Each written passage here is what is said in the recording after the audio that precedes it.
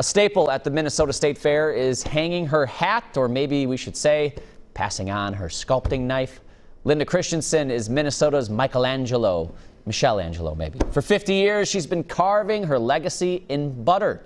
She's worked inside a refrigerated booth chilled to just 40 degrees, sculpting butter heads, but now Christensen is retiring. Good for her. At age 79, her hands don't tolerate the cold butter booth like they used to. She spoke with CBS correspondent and former WCCO reporter Ben Tracy about her final year at the fair for CBS Sunday Morning.